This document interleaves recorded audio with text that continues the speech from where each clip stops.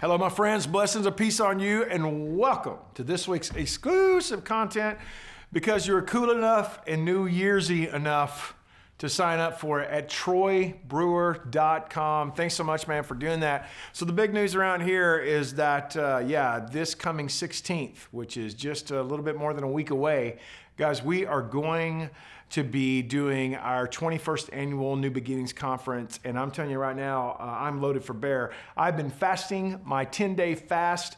And to tell you the truth, I'm actually filming this before the Thursday that it goes out.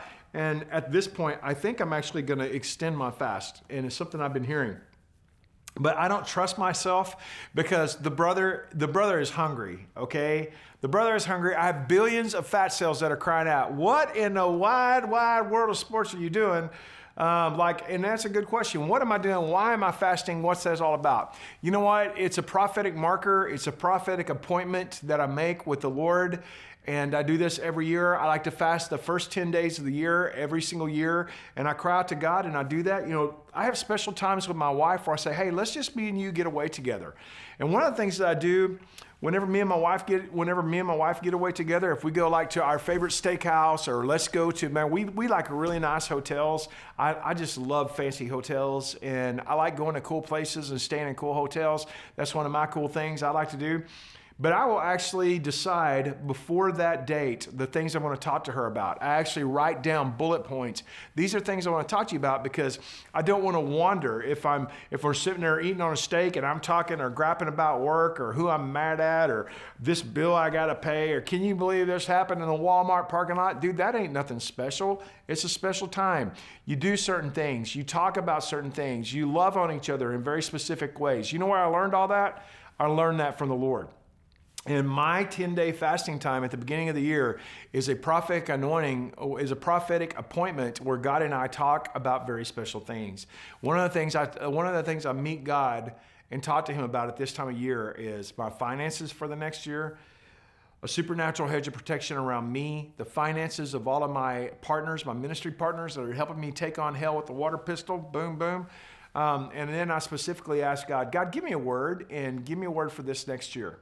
This year, on the Gregorian calendar, it's the year 2017, and 17 always marks overcoming victory. That's why there are 17 promises in the book of Revelation for him that overcomes, 17 of those. 17, the 17th time that David is mentioned, it says that he had great victory. There's a whole bunch of those. 20 is the number that means expectancy. 20 is 2020. It means I saw it coming. I knew that was going to happen. It's perfect vision. It's the number for expectancy. So I'm going to put this up on the screen. I want you guys just to look at this number. You see this? See that right there? That is a sermon. Yeah. 2017. 2017 is a sermon, man. And it literally means expecting to overcome. That's what it means. So that's a huge theme for this year. I've actually been looking at what are some things that I need to overcome? What are some things that God wants me to take on? What are some things I've been scared to take on? What are some things that I just put up with and I have just learned to live with? You know, we always make fun of the Israelites. And like, instead of defeating their enemies, they just learned just to live with a bunch of them. And so they reproduced more enemies. That happens within all of our lives, and it does. And we have to learn not to just put up and live with our enemies, but actually to overcome those enemies. Because if we don't, we will reproduce more enemies. And I'm certainly not talking about people. I'm talking about stuff that's within our life, guys, that needs to be dealt with. But that's not the only prophetic year it is. It's also the year, look at this, 5777. Boom, 5777. Can you believe that? 5777. Okay, what is that? That's a Hebrew calendar. In the Hebrew calendar, it's the year 577. The Jews don't even say 5777 because they have to say 5 for 1,000 years and they get a little bit lazy, so they just say, yeah, it's the year probably 777. Yeah, that's an East Coast Jew, by the way. So that's what they do. They say it's the year 777. What does that mean? The Hebrew letter that represents the number 7, because they don't have numbers. They don't use numbers. They use letters.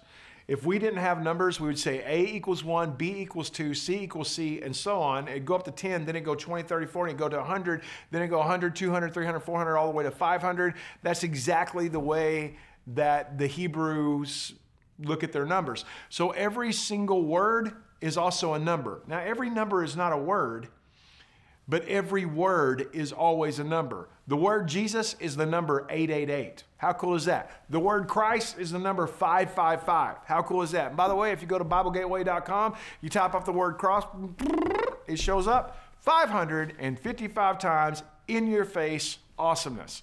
Now, the number 777, the letter, the Hebrew letter that represents a 7, also has a little sword on it. And it's called the sword. And one of the things that prophetic people are saying right now that is huge, and I'm one of those prophetic people, is this is the year of the sword.